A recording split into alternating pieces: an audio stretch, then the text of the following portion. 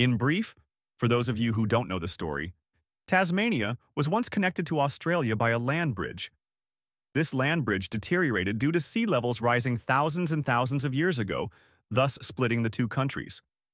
The Aboriginal people were able to walk back and forth between the two countries and settle. It is said the Aboriginal people arrived over 50,000 years ago during the Ice Age from what is now known as Singapore, Brunei, Indonesia, and the Philippines. Tasmania is named after Abel Tasman, who located the country by ship in 1642.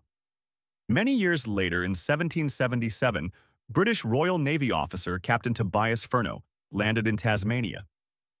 From 1804 to 1853, 76,000 male and female convicts were sent to Tasmania and some to Australia from Britain.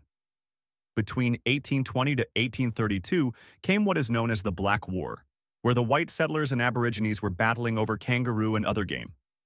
The Aborigines suffered severely by the white settlers and also the convicts, who had escaped and hid in the bushes.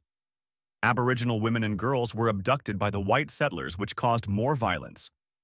In November 1826, Lieutenant Governor Sir George Arthur issued a notice that the colonists could kill any Aborigines who attacked any settler or their property. After the Black War, the remaining Aboriginal people were persuaded to go to Flinders Island, many having passed away there from diseases. The last one being Truganini in 1876, whose story I will tell separately.